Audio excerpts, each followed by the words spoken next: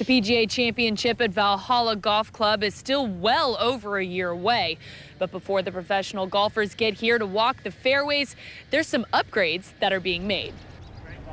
We want them to all come in and say, wow, look what happened to this place. Look how this place changed.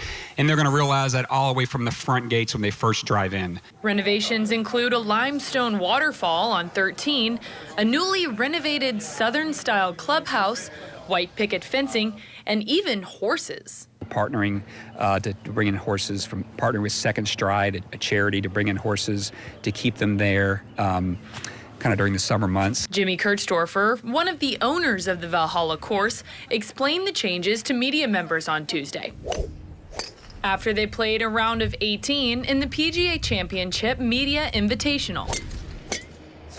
One thing we talk about is a firm, fast, and fun golf course. And those of you that maybe play these fairways for the first time, the ball runs a lot more, it's more firm, ball runs out more, the green's more firm, and then if you noticed it, we cut the rough down a lot just on daily play, and we noticed that it makes it a lot more fun. Obviously, the event moving to May is the biggest change we'll see from 2014.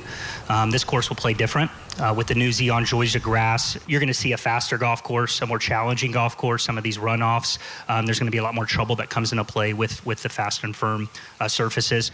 The PGA Championship will be held right here at Valhalla Golf Course in May of 2024. From Valhalla, I'm Addie Miners, WLKY News.